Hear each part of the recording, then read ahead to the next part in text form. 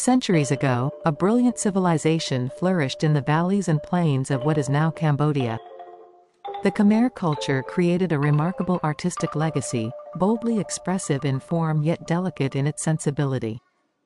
The most famous Khmer monument is the vast temple complex at Angkor Wat, but works in bronze are equally remarkable in their power.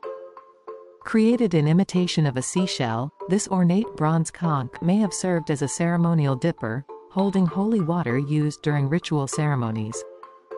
However, judging from the refinement of the mouthpiece, it is more likely that this conch was once a wind instrument that produced the sacred sound inherent in all things, Om.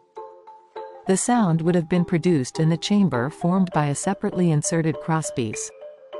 Regardless of its function, this conch skillfully combines natural forms with elaborate decoration.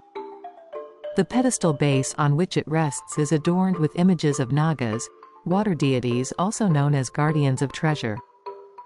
Graceful and powerful at once, this lovely conch is a treasure from a lost civilization.